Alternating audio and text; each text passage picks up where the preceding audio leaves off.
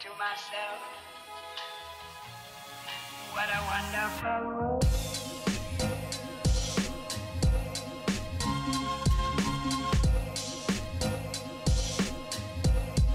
What a wonderful world. Hi there, and thank you for joining me here on my Painting Reborn Dolls video, and I am going over my details. This is where I go over my wrinkles, creases, and folds, and this is the part of reborning that takes the most time for me. Believe it or not, this is actually sped up, I think, ×2. And it usually takes me minimum per session about 2 to 3 hours, and I usually take the most time. This is actually my most relaxing time as well. I'm using a RebornFX number 4 Needle Point brush, and I picked this up at MacPherson Crafts. I'll leave the link below, and it is the best brush I've ever used for fine details. I usually take like an old brush and I like snip off pieces of the hair to make it a fine point, and this is such a comfortable brush to use, and it is what it is. Like, it's a needle point brush that gets really deep into those creases, and it's so comfortable. It doesn't make my hand tired, which sometimes when I'm working like this, it is tiring on the hand because you have to be very, very steady. It fits between the phalanges, like between the fingers and even the wrinkles on the knuckles. It's perfect. Even like if you can see like right there where I'm shading the fold of the foot inside there, it's really difficult to get the paint inside there without making it look sloppy. So this is actually a perfect brush to get the detail inside there, and it's not flimsy where, you know, I would cut hairs off of some brushes, and, you know, like with one hair it'd be flimsy, so, you know, it was very, very difficult to, you know, get the paint in there without it kind of being messy. So this brush is just designed perfectly, and the person who designed this is an artist, Shelly, and amazing. She did such an amazing job on this. So and I could see this being used, like I'm a mixed medium artist, so I could see so many uses for this in my other, like if I'm painting like on canvas or any other of my work, like my clay work and stuff. So yeah, I'm instantly in love with this brush, so I highly recommend it. I'll leave a link, again, I'll leave a link below, and again, I picked this up at MacPherson Crafts.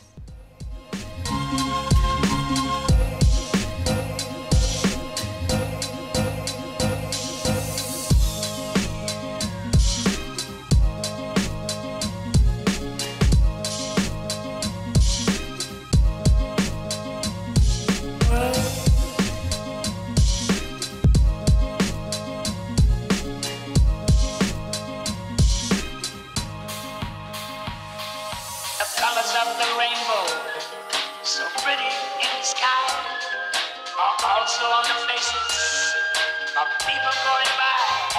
I see friends shaking hands, saying how do you do.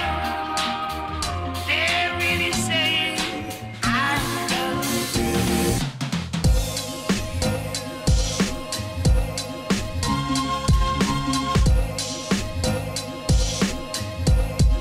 What a wonderful world.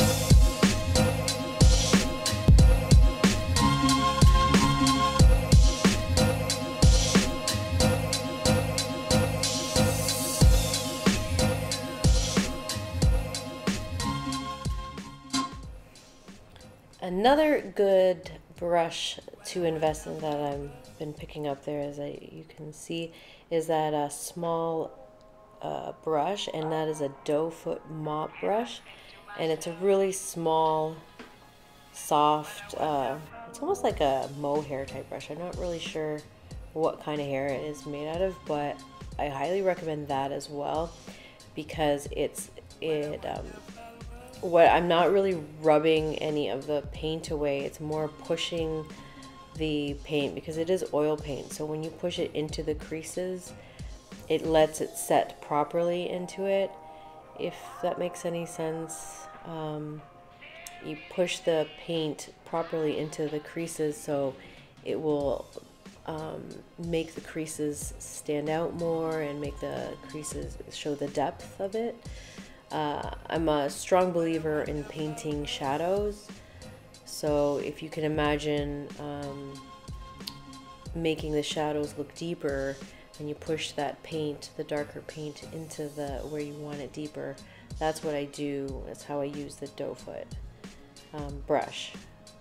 So when I'm adding the paint with the needle point, I ensure that it's, you know, put where it's supposed to be with the doe foot. I hope that makes sense. I know I'm kind of picturing in my head how it's being done, but yeah, if you have any questions about what I'm trying to explain, I hope that makes sense, but that's what I use the doe foot brush for. They're really saying I love you.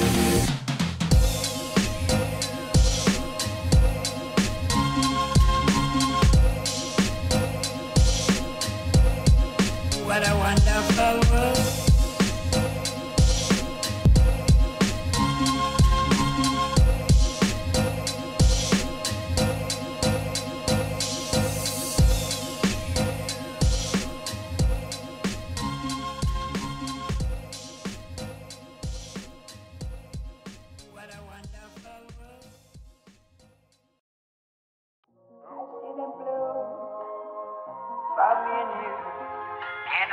To myself, what a wonderful world.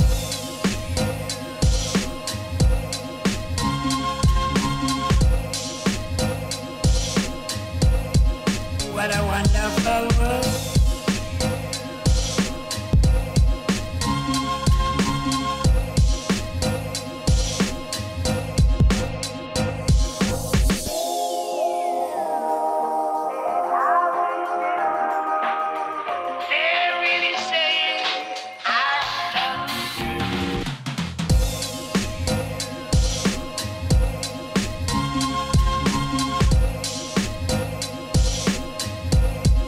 What a wonderful world.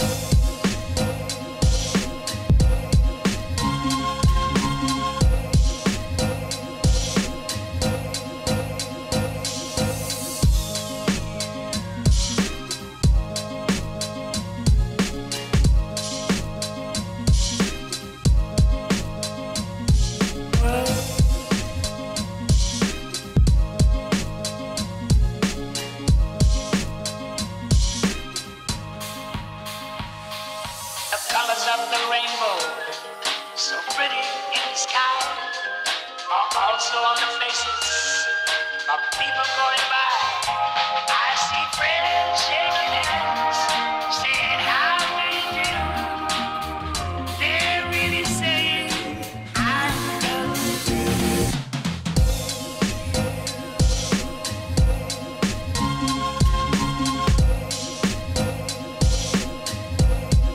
What a wonderful world.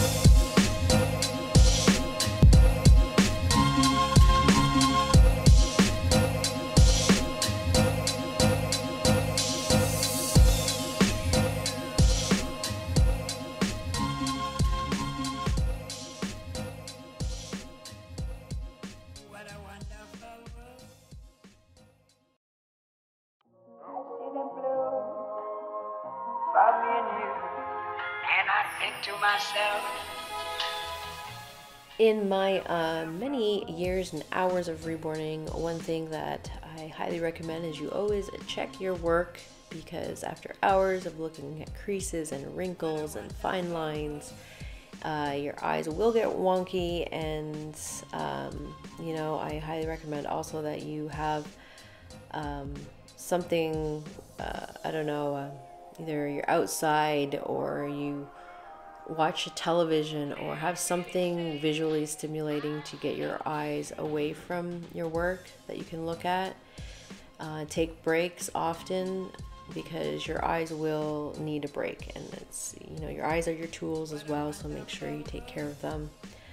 I always watch, I know you can see my mouse there, I always have either Netflix on, usually I watch The Office or something on Netflix, and I have it on and I have it playing so I can listen to it while I paint, and then every once in a while I'll look up and I'll watch it just to give my eyes a break. So that's really, really important. So make sure that you take as many breaks as you can, and also force yourself to take a break so you can check your work. So pretty in the sky, also on the faces of people going by. I see friends shaking hands, saying how do you do. They're really saying I love you.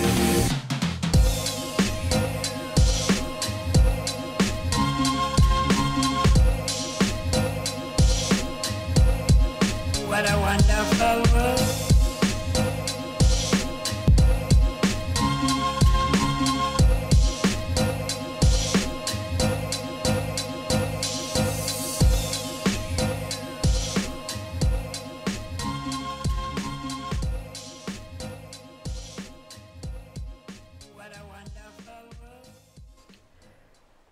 Oh, and I guess you're wondering, you may have been wondering, the order on which like I crease and blush, because everybody has their own way. So I usually crease after all my blushing and my flesh tones are the way I want it. So the flesh tones are all done and the blushing is all done before I decide to do any of my creasing. And so the mottling is done, the blushing, lip color, all that good stuff, veining, all that is done before I even attempt to do the creasing, because the creasing does take a lot of time and that's where a lot of the detail is. There's still more layers that come after the creasing, but those are more like undertones and some touch-ups that, you know, if I want to even out some skin tone or add a little bit more detail. But I usually finish up any blushings or any of the actual overall skin tones before I do any of the creasing. So that's usually how my process goes. So yeah, because I find that I don't like to wash away any of the details because it takes that much time, and and I also don't want it to look too muddy. Like, I don't also want to keep adding a whole bunch of the creasing layers and then add the flesh colors over top of it, because I find that over time, when I used to do like layers, I'd do like flesh tones, and then I do creasing, and then I do flesh tones again, and then I do creasing and blushing and all that kind of stuff. When I do layers like that, I found that the colors would get really muddy and kind of a little bit more messy. It didn't give the look that I really wanted it to. So that's why I usually leave the creasing a little bit towards the final touches. What a wonderful world.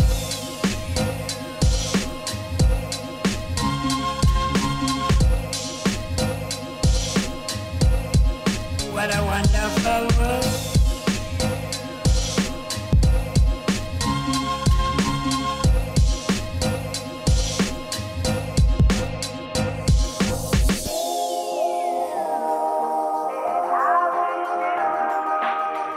They're really saying I love you.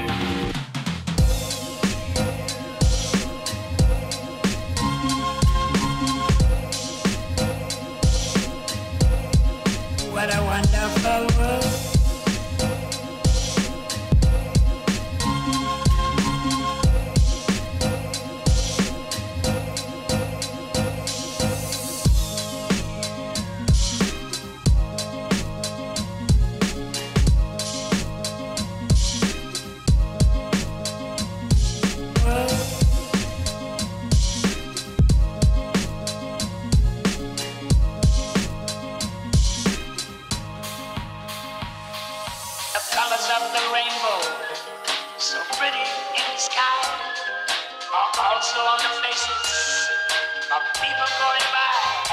I see friends shaking hands, saying how do you do. They're really saying I love you.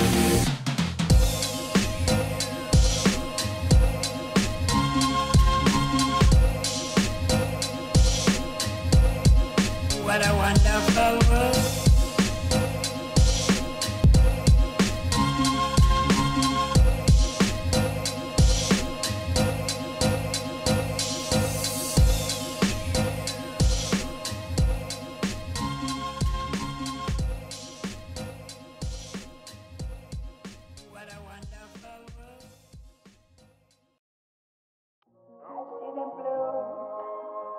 For me and you, and I think to myself, what a wonderful world.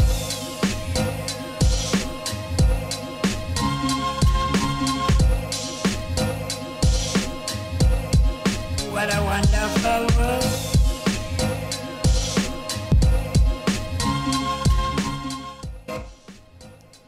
This part is where this paintbrush really showed its true colors and how it helped me.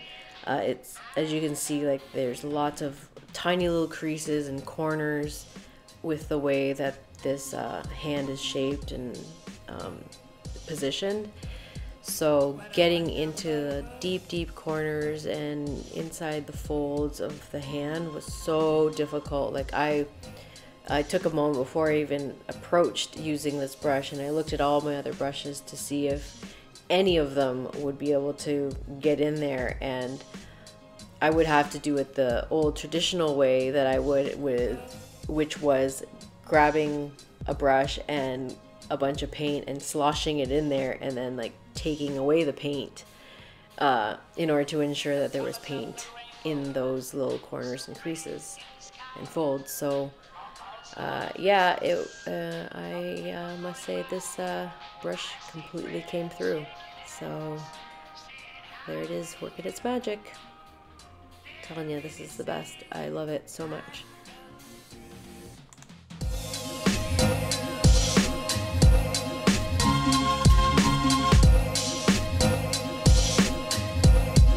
What a wonderful world.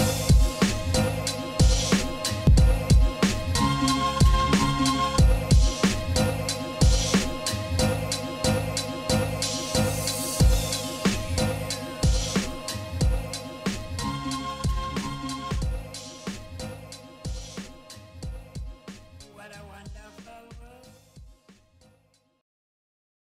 I see them blue for me and you, and I think to myself, what a wonderful world.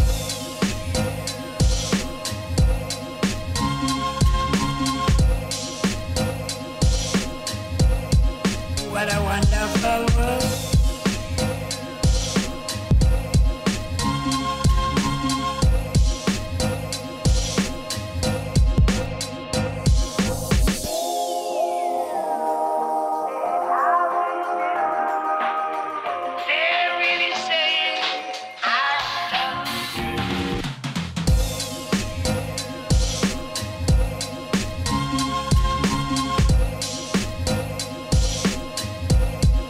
What a wonderful world.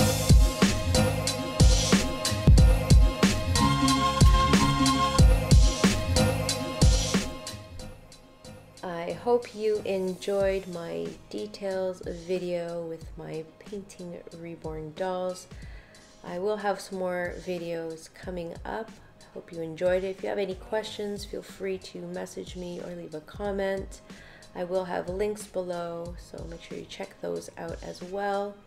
Make sure you subscribe and click the notifications so you know when my next videos will be up. I will be uploading daily, so make sure you check my videos out.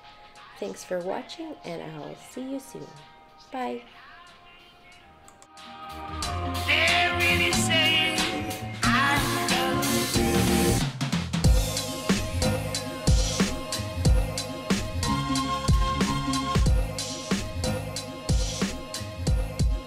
what a wonderful world.